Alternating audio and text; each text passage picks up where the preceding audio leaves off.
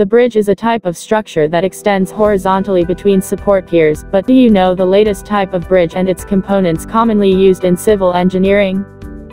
The element of bridge. Superstructure.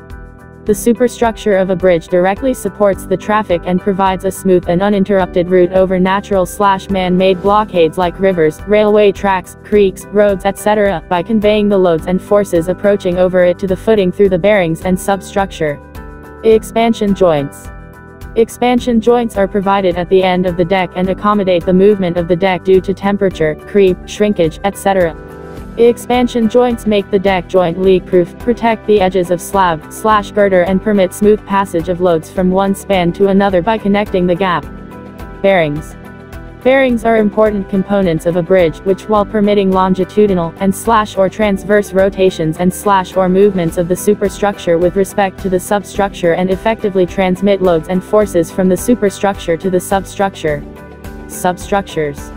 Substructure includes those components of a bridge that are above the foundation, but excludes bearings and superstructure.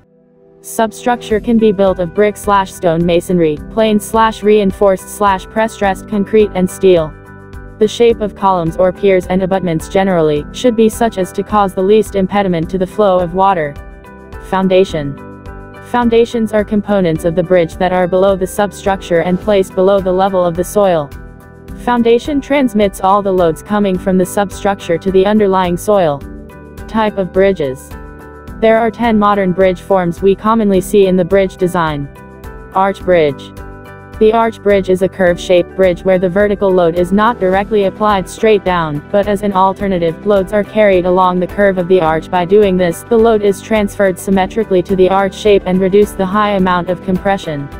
These supports are known as abutments. Abutments transmit loads of the bridge to the foundation below the soil. The arch bridges are generally made of stone, concrete, or steel. Solid slab bridge. Solid slab bridges are horizontal beams reinforced at each end by substructure components.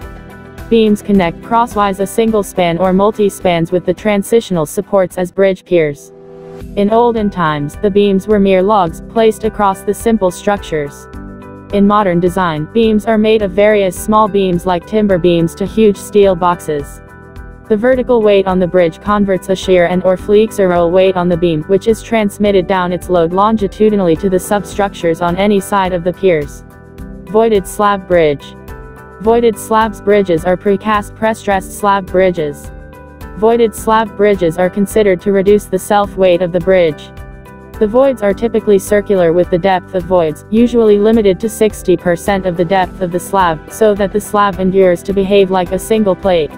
The voids might either be designed for the full extent length or otherwise these may be designed in the central extent length, so that a compact part is present adjacent to the supports at pier location, where shear controls the design. T-beam and slab bridge. T-beam bridges are structurally simple to construct and maintain, hence they are favored over other types of bridges, specifically connecting a short span. A typical T-beam and slab bridge comprises the longitudinal girder, non-stop deck slab between the T-beams and girders to support lateral firmness to the bridge deck. The longitudinal girders are generally spaced out at intervals of 2 to 2.5 meters m and cross girders are placed at 4 to 5 meters m intervals. Suspension bridge. In modern design, the suspension bridges are designed as a cost-effective solution for a situation where it is hard to place bridge piers in the middle of the river or stream. A German-American engineer, John Augustus Roebling, came up with the idea of a web truss to either side of the bridge and developed the design of a Brooklyn Bridge connecting Brooklyn to Manhattan in New York. The two piers at either end support the significant weight of the bridge as compression thrusts down the bridge. The cables or chains carry the tension force of the bridge. These cables also work as a supporting truss system underneath the bridge deck to harden the deck and decrease the ripple and sway. In case of a suspension bridge, road restraint system also plays a very important role because these bridges are expensive assets, and also generally provides a high-speed corridor, which means the safety of all road users is paramount. Cable-stayed bridge. The cable-stayed bridge looks similar to a suspended bridge due to similar towers and cables arrangement, but the cable-stayed bridge is different from the suspension bridge. In a cable-stayed bridge, its cables grip the deck by linking it directly to the towers as an alternative via suspender cables. This means the weight of the deck is maintained by diagonal cables in tension connecting to one or more vertical towers or piers. The towers or piers transmit the cable to the foundations through vertical compression.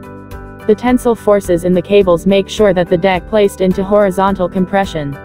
The construction of cable-stayed bridges typically follows the cantilever technique. Here the construction commences with the dropping of caissons and the assembly of towers or piers and anchorages. After constructing the tower, cable and a unit of the deck are built in each direction. Each unit of the deck is press-dressed before commencing the next unit. The process then continues until the deck sections tie at the midway, and then they join together.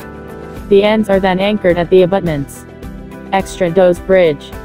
Extrados bridges generally have the same appearance as cable-stayed bridges, but extrados bridges come with very short towers or piers. Short piers require a shallow angle of cable stays. In an extrados bridge, the deck is directly rested on part of the tower. In this case, the deck behaves as a continuous beam. The cables from the tower interconnect with the deck only further out, and at a shallow angle, so that their tension behaves to compress the bridge deck horizontally than to support it vertically. Box girder bridge. In the box girder bridge, the main beams contain girders in the form of a hollow box. The box girder usually includes either press-dressed concrete, reinforced concrete, and structural steel. The box is characteristically rectangular or trapezoidal in sections. Steel box girders and concrete steel composite box girders are designed for long spans bridges where the mass of the bridge is aimed to minimize. Box girder bridges are generally used for road flyovers or modern raised constructions, for railways. Single/multi-cell box bridge. The box girder bridge sections are developed in single-cell or multi-cell profiles. A multi-cell box bridge provides greater torsional toughness. Trapezoidal box girder bridges are usually used in curved bridges due to the gigantic torsional stiffness resulting from the closed cross-section. Multi-cell box girder decks are cast in situ, and can be constructed to meet any desired alignment in the plan, such as straight, skew, and curved section bridges for highway or railway networks. Truss bridge. A truss bridge is comprised of a load-bearing superstructure that is made of a truss unit. The truss units are connected, usually forming triangular units. These triangular units are interconnected, forming tension, compression, or occasionally both to carry dynamic loads.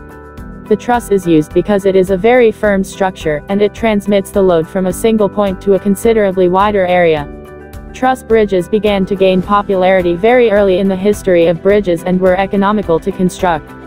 Engineers investigated different systems of truss bridges to discover better forms and the ones that will solve a problem. I hope the video provides you with adequate knowledge of bridges. Please feel free to like, share and comment.